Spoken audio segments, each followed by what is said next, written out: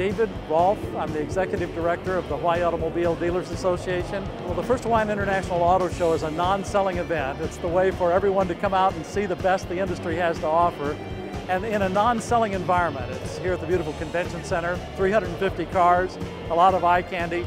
It's so that people can see what the manufacturers have to offer.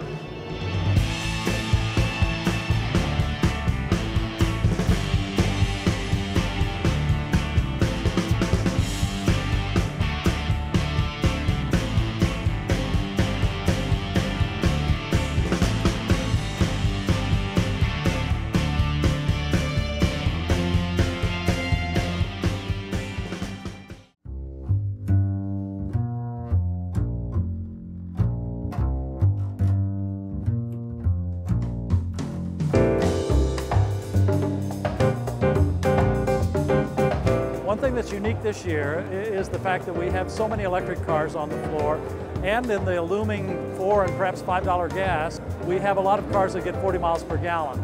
So what's intriguing this year is how people will study how they can address this issue. And that's why we're the only auto show in America that has an electric company at the center of it. So people come here and they get a chance to see every kind of option imaginable for meeting the gas challenge. Hawaii is to the electric car what Napa Valley is to the grape, perfect conditions. We find that it has the short commutes here. There's perfect public policy that supports the transition to electric cars, and the temperatures suit themselves toward electric vehicle operations. And that's why you see so many transitioning.